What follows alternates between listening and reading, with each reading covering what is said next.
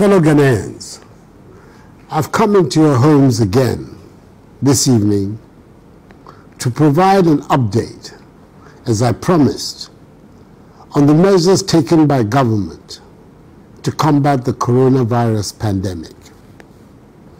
You may recall that on Wednesday, 12th March 2020, when I first spoke to you directly on this matter, I announced the first raft of enhanced measures taken in response to the pandemic. At the time, there had been no reported confirmed case of the coronavirus in Ghana. Since then, 6 confirmed cases have been announced, all of persons who recently traveled into the country. Advisories on how to manage the developments have also been announced by the Ministries of Health and Information. Public education is being intensified to ensure that citizens are well advised on preventive measures. Earlier today, Sunday, the 15th of March 2020, I chaired a meeting of the Interministerial Committee on Coronavirus Response. After deliberations, I've decided, in the interest of public safety and the protection of our population, to review the public gathering advisories earlier announced as follows. Firstly, all public gatherings, including conferences, workshops, funerals, festivals, political rallies, sporting events, and religious events such as services in churches and mosques, have been suspended for the next 4 weeks. Private burials are permitted, but with limited numbers, not exceeding 25 in attendance.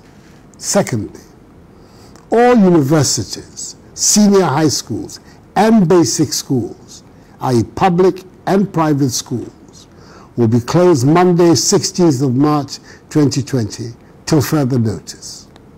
The Ministry of Education, in collaboration with the Ministry of Communication, has been tasked to roll out distance learning programs. However, BECE and WASI candidates will be allowed to attend school to prepare for their examinations, but with the prescribed social distancing protocols. Thirdly, the Government of Ghana's travel advisory, issued earlier today, should be observed as announced.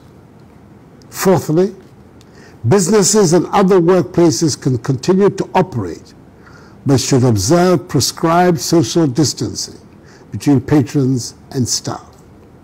Fifthly, establishments such as supermarkets, shopping malls, restaurants, nightclubs, hotels and drinking spots should observe enhanced hygiene procedures by providing, amongst others, hand sanitizers, running water and soap for washing of hands. Sixthly, the Ministry of Transport should work with the transport unions and private and public transport operators to ensure enhanced hygienic conditions in all vehicles and terminals by providing, amongst others, hand sanitizers, running water and soap for washing of hands. And seventhly, the Ministry of Local Government and Rural Development should coordinate with the metropolitan, municipal and district assemblies measures to enhance conditions of hygiene in markets across the country. Additionally, as the experts conduct contact tracing, I appeal to all to cooperate with them to ensure that persons who have come into contact with positive cases are identified and supported. I've directed the Attorney General to submit immediately to Parliament emergency legislation in accordance with Article 21(4)(c) and (d) of the Constitution of the Republic to embody these measures.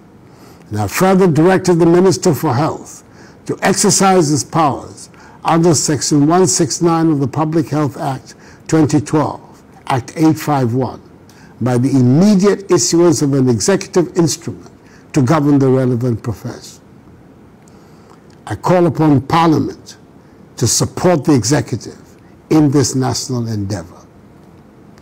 As I said earlier, there's every need to observe prescribed social distancing and good personal hygiene to prevent community spread. We are determined to do whatever we can to prevent the spread of the virus and protect the population. All the measures that have been announced will be subject to constant review and enhancement if necessary. Fellow Ghanaians, these are not ordinary times. So let us all put our shoulders to the wheel.